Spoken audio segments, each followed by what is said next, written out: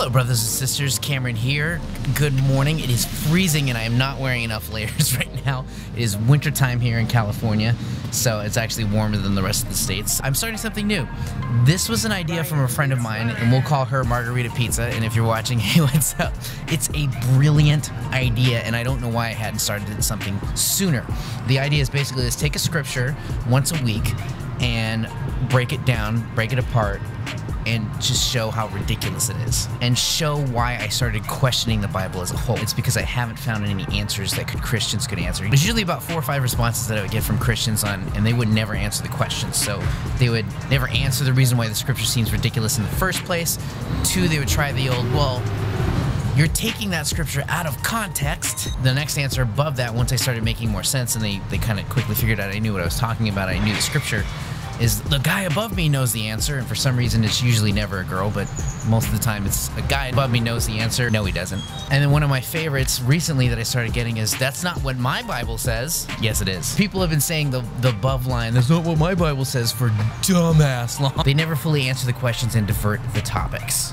These are red flags of manipulation and diversion for anyone that has a relationship with or without God, or just a friendship in general. If someone's diverting the answer, or they're not answering the question, or they're passing it along to someone else and then not following up, those are red flags. And if they just don't know the answer, I wish they would just be honest about it. Like, hey, I may not know the answer, let's figure this out together. 9 times out of 10, that's never the case, and they never follow up with you. So today we're gonna focus on the first episode of this is 2 Kings chapter 2, verses 23 and 24. I do encourage you to actually sit down and read all of 2 Kings chapter 2, because there's some crazy stuff that happens in there. It's actually pretty weird scripture. There's a verse where Elijah takes off Superman style into the heavens with not much context around it besides why he's flying on a chariot that's on fire. No context provided. Anyway, the one that's left over is Elisha, not Elijah, and that's in verse 23 and 24 where things get fucked up. So the prophet Elisha is traveling from Bethel to Mount Carmel, and with a bunch of kids came running out towards him and started calling him Baldy or Bald Head. He sees them, curses them out, and curses them in the name of the loud, depending on which version of the Bible you're reading. And out of nowhere, God sends 2 female bears to tear apart 42 of the group of the children. So not all of the children, but 42 of them get mauled or torn apart, depending on which version of the Bible that you're reading. Gone.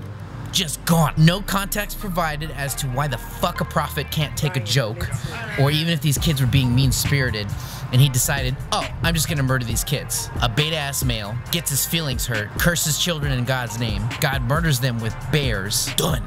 That's it. So first off, if you're balding, that's a look that you have to commit to. You don't really want to be walking around with your beard hair longer than your hair.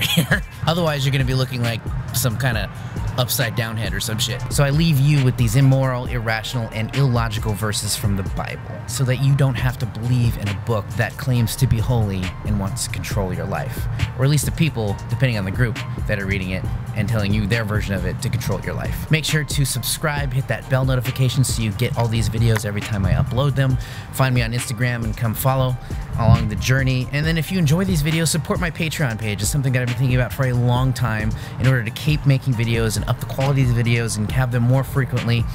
Definitely would love your support if you can. If not, thank you for watching. I appreciate you regardless. And leave a comment that goes in further into these scriptures, or what are the scriptures you would like to see next. Till next time, brothers and sisters, I will see you in the next video.